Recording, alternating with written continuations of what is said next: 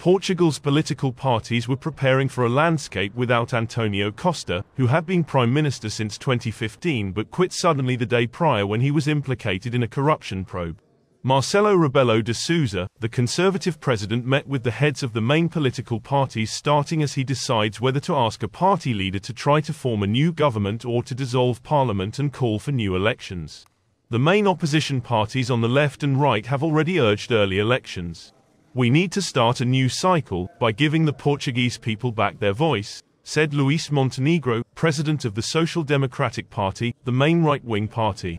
The Socialist Party, which has an absolute majority in parliament, defended a solution involving the appointment of a new prime minister, according to party leader Carlos Cesar, who spoke after meeting the president.